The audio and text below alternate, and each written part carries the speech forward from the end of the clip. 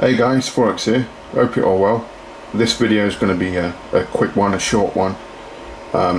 What you're looking at in front of you is a faulty Xbox. Well, I say faulty, it's a minor fault that is easily fixed. If I pan up, we can see we've got audio and video. But if I try and press the eject button, we've got the dreaded click of death from the drive. Now what I'm going to do is set up my tripod, and I'm going to show you what's happening and how to fix it. Okay, I'm ready to show you what the problem is with this Xbox. It's a very common problem, especially if you have a Samsung drive. They're the drives that are more notorious for doing this. What I'm going to do is I'm going to take my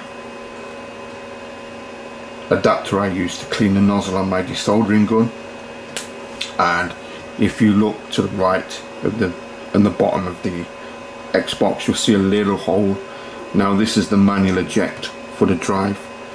So what I'm going to do is I'm going to come along and put my little adapter in there. Now there's a tip to this, guys. What you need to do is press eject on the Xbox and push at the same time, and the drawer will come out.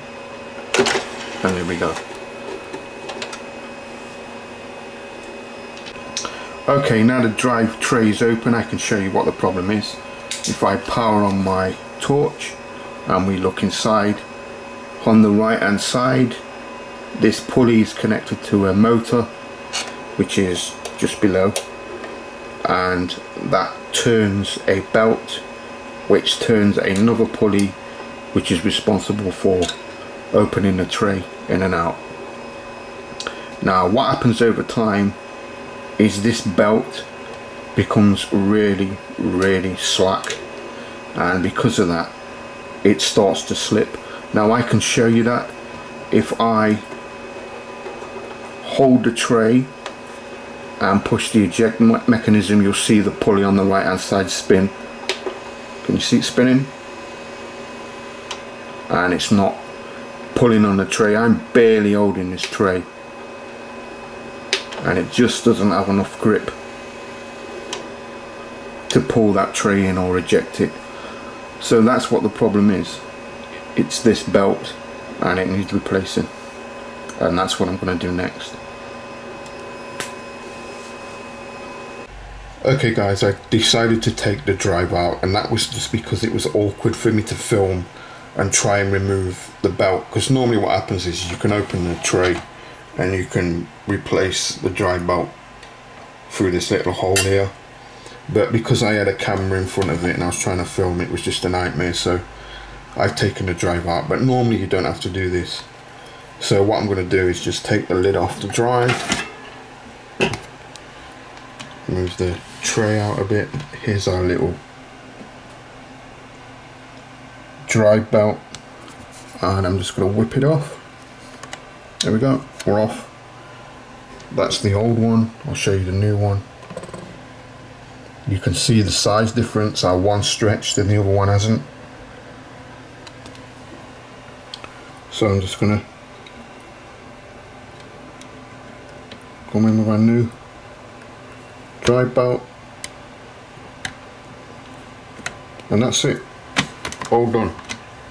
Put this back together and it should work again. And what we're looking at now is the old drive belt, which should be around about 20mm. So if I come in and measure it, we can see it's closer to 25mm. So yeah, that drive belt has definitely slackened over the years. As you can see, we're all back together. Now, like I mentioned earlier in the video, you don't really need to strip the Xbox down and take the drive out to replace the belt. You can actually do it through the drive bay while it's open. It's just that if you think about it, I had a camera here mounted on a tripod, I had the tray open, I'm trying to work around the camera, and it was just a bloody nightmare. So it was far easier for me to just open up the Xbox, take the drive out, whip the lid off the drive and replace the drive belt. You saw how easy it was. It took me what, 2 seconds one-handed while I was filming. But yeah, as you can see, the Xbox is all back together. and let's give it a test. So I'm going to press the eject button, and as you can see, it's ejecting perfectly fine now. First time, every time. Now, like I said, this is a very common fault on the original Xbox, and it also affects the Xbox 360 as well. And all you need to do is replace that drive belt. So yeah, I hope you enjoyed this video, guys. Very simple fix.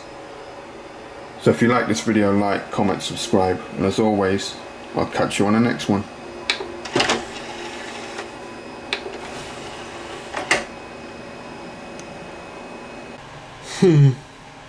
Wonder what these parts are for.